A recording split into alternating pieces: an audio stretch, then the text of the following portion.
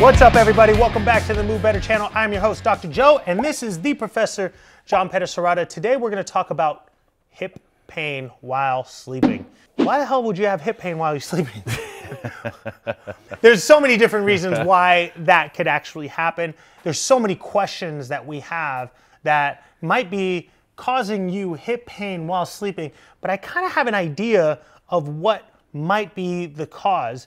And remember, this is just a guess for the general population that we see. And we have an assessment process that we want to check before we tell you guys this is the way to fix you. So try these exercises out, and it might be able to give you guys some relief before you go to bed, not after you go to bed. Make sure you try these exercises before you go to bed so you can get a better night's rest. Let's go. Let's go. My guess for those that might be dealing with some type of hip pain while they sleep will be that you're going to be laying down in a lying down or a side lying position where your leg just kind of drapes over.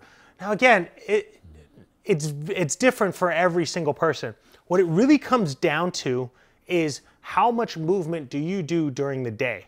If you're not doing a lot of movement during the day, you're going to be suffering from all that inflammatory processes that happen at nighttime or throughout the night while you sleep. Your body wants to try to heal itself the best way possible while you sleep, so you're going to start feeling some inflammation start to settle into your joints.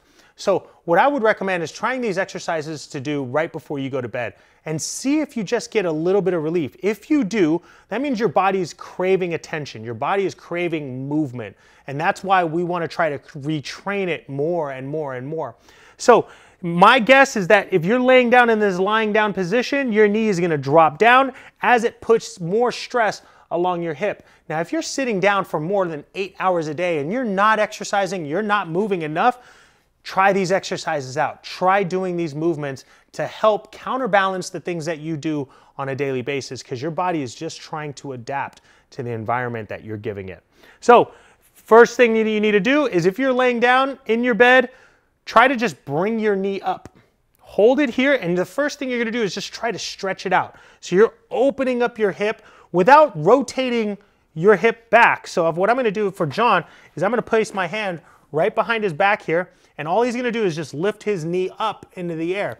As he's doing that, he's trying to feel a stretch on his inner thigh, and he's trying to feel his butt muscle on the back here trying to activate, trying to contract, trying to pull together and relieve tension off of that hip. Okay? Now, after he holds that for about 30 seconds to a minute here, we're going to make that harder. So he's going to keep his knees lined up here.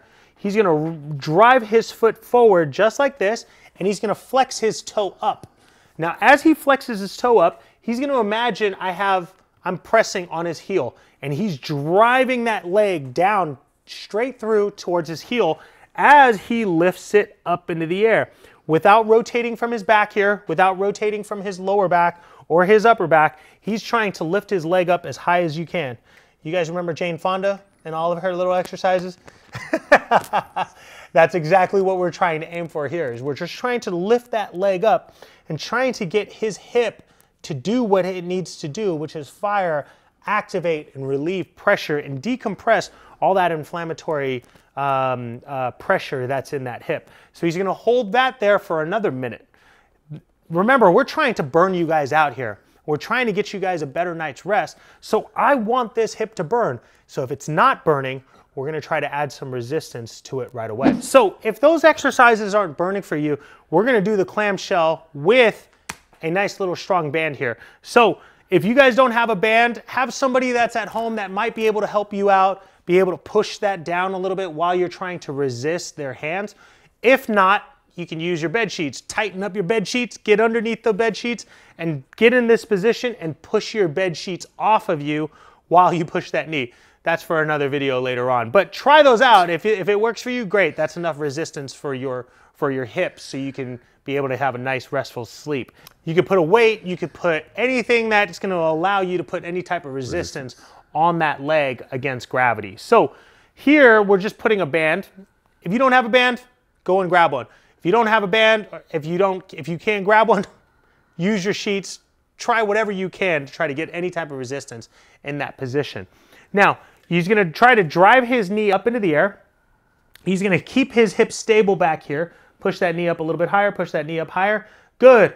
As he's holding it here, he's gonna keep it there for about a minute. Notice I'm not having him just do his clamshells where he's just driving his knees down and up, down and up. I want an isometric contraction.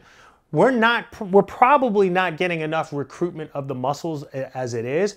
And so an isometric contraction can just kind of teach that form, try to teach that way of activation for those muscles that are in that area.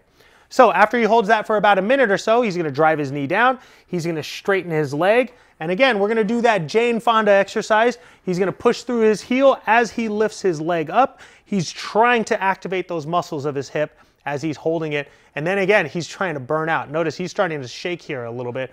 I can feel it. I can feel his shaking going on over here, and he's just trying to hold this for about a minute or so. Again, trying to burn out and create so much tension. All right, you guys, so try those exercises out. There's just two to try to burn it out and see if that actually helps relieve some of that pressure while you sleep at night. Now, again, there could be a variety of different things that could be the cause of that hip pain, and this might not help. So make sure you comment down below and let us know how you feel. It's all about the person that's in front of us that we have to assess to try to retrain that hip pain. Now, there's also a ton of different exercises that you could do. So if you are well-versed in exercising and you are trained and these exercises are just way too easy, we have to put more load onto it. So make sure you comment down below and let us know how we can help fix you. Thanks again, you guys. Like, share, subscribe, send it out to all your friends and family, and let us know how we can help you. See you guys in the next episode.